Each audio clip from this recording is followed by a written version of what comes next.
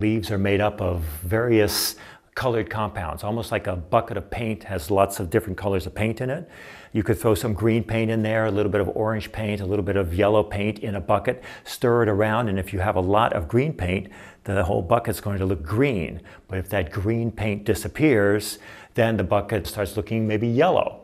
And that's what we think happens in leaves. Leaves have several colored chemicals inside of them during the summer, but in the fall, as the days get shorter and cooler, the biggest component of those leaves, the green component, the chlorophyll, breaks down. The green disappears, and that reveals the yellows and the oranges that are in those trees. So suddenly this big major pigment, this big major sun-absorbing compound, chlorophyll, is gone.